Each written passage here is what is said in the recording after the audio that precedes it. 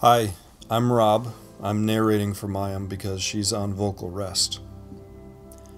Do you ever feel freaked out that we exist? Like totally, completely, utterly floored by the fact that we have consciousness? Happens to me a lot. Like sometimes I will be somewhere, anywhere, on a plane, for example, taking off, and I will get a flash of not being in my body. That's called dissociation. And I will get this feeling of, oh my gosh, we exist. We make planes and we sit in them and we go places. Wow.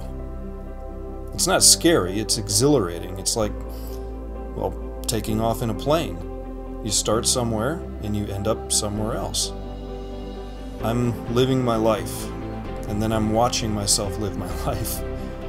Wow. The appreciation I have for our existence comes from seeing new places. Going places I've never been, because my view of the world gets so big when I step out of mine, and I simultaneously feel insignificant when I realize that people have elaborate and complicated lives every single place in the world.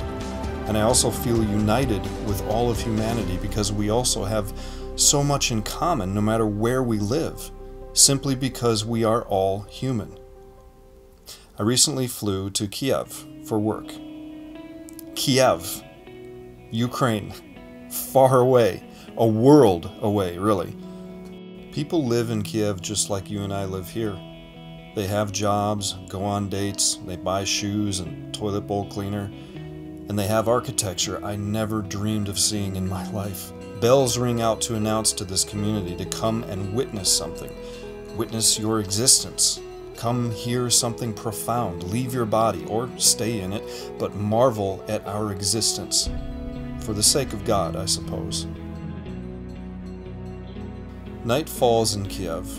People make dinner. They give kids baths. They make coffee or tea. They shift focus and they settle in. People make love. Some make hate. Their night is 10 hours ahead of ours, but it is the same night.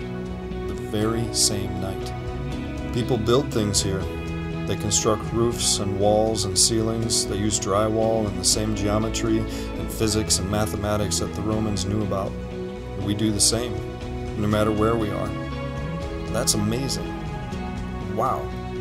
The same everywhere, but also different. I return to my home, my things, my reality, and I catch a glimpse of a city between Kiev and Los Angeles. This is a city like no other and like every other. The Eiffel Tower looms. It is Paris. And far below, people are starting their day, making breakfast, getting children off to school, avoiding work, hating life, loving life. This is their reality. Somewhere far below me, there is someone leaving their body and thinking, oh my gosh, we exist. I know they're down there. I am not the only one. I can't be the only one. We start somewhere and we end up somewhere else. Always us, but we change too. The things we see, the places we go, the things we confront and those we avoid, these are us.